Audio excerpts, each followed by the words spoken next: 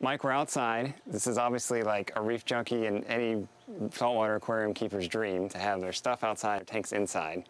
Walk me through what you got going on here, because I'm drooling. What we have outside is a saltwater mixing station, a RO tank for top-off water, calcium reactor, chiller. There's a pH controller for the calcium reactor up underneath the shed. And then back here behind this privacy shield, we have the RO unit. And the RO unit is a DIY RO unit that I built from a small SpectraPure system that I had. It does have a booster pump. I've got a line pressure gauge to allow us to set the booster pump.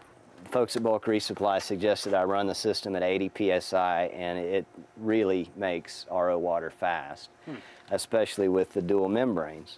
The cool thing about the system is the 120-volt solenoid. This allows the Apex controller to turn it on each day, and then up above that a TDS meter to check on the output from the membranes. And then your series of carbon blocks and fiber filters to prep the water to go into the RO membranes. All standard stuff. One issue I am having and I need to address before winter is this uninsulated supply line is going to freeze on me, and that causes a little bit of a hassle. But hey, there's always another project with a reef tank. Mike, this is gorgeous. I'm jealous. Walk me through your tank. All right, this is a DIY hood. I built this in my shop. I purchased birch plywood at the home store and built the box, coated it inside and out with 2-part epoxy so that the moisture and salt creep wouldn't destroy the hood. It's painted with black lacquer and a clear coat of urethane. The front aspect of the hood is on a piano hinge. That allows most of the superstructure of the hood to hold the Lumen Bright reflectors and 2 36-inch T5s, which we use for viewing. Sit and watch TV in this room at night, and the halides are way too bright to enjoy a movie or a show. The T5s, 1 actinic and 1 Fiji purple, run to allow us to see the coral and the fish. The Lumen Brights sit in this rack. The rack slides out to allow it to be moved up or down for acclimating corals. So not only can I adjust the photo period with the Apex controller, I can also move the lights up 2 inches.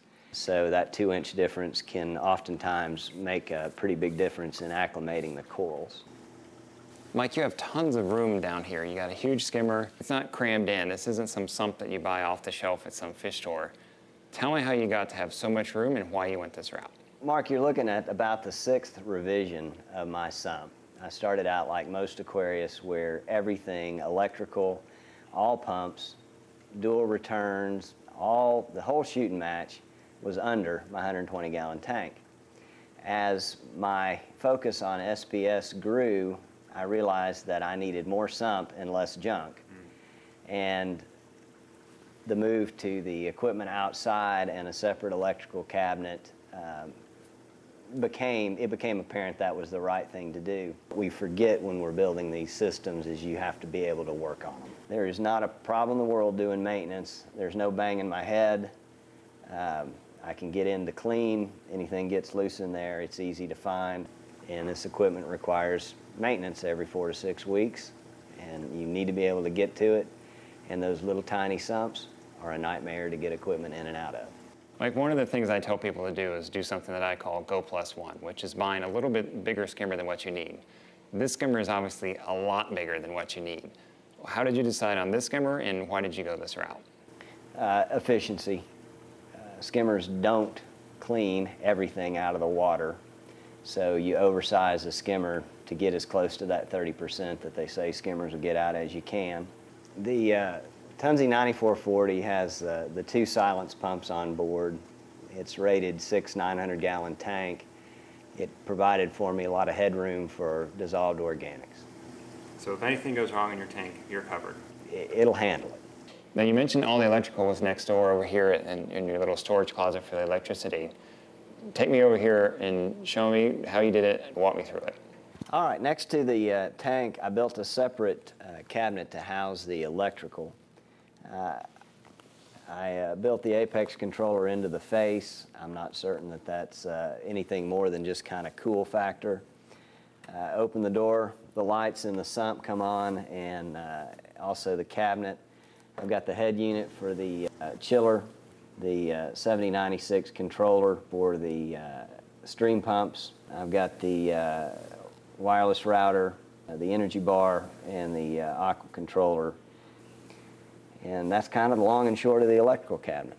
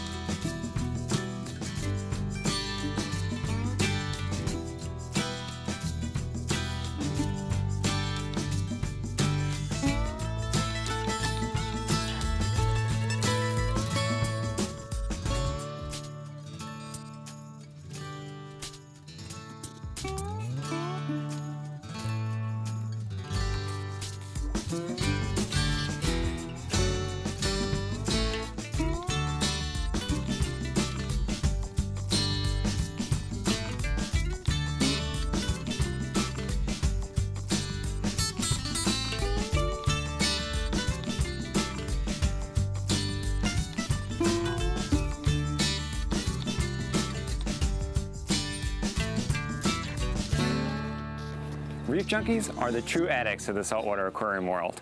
And if you are a reef junkie, there's nothing wrong with it. You just got to know that you are, and you got to own it. Remember, if you don't know your tank personality, you can go to my website, mrsaltwatertank.com, download my free report, and you'll find out your tank personality.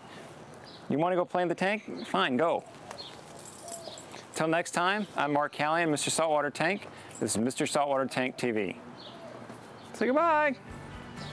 See you next time.